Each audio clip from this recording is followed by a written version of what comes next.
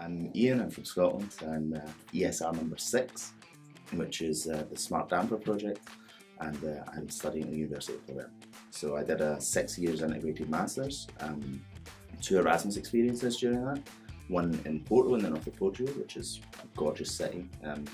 It was a European project semester, which is a very interesting thing to take part in. We were developing a robot that flew in a method similar to a bird, and then immediately after that I went to Germany, where I studied renewable technologies and then worked with a company. It's the SMART damper project, which is the development of a damper that uses innovative materials or some sort of control method to control the vibrations of a railway bridge.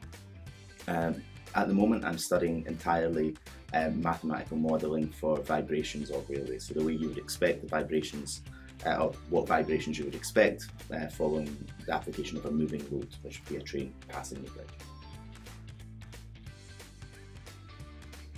That's the hardest question we have. I don't know.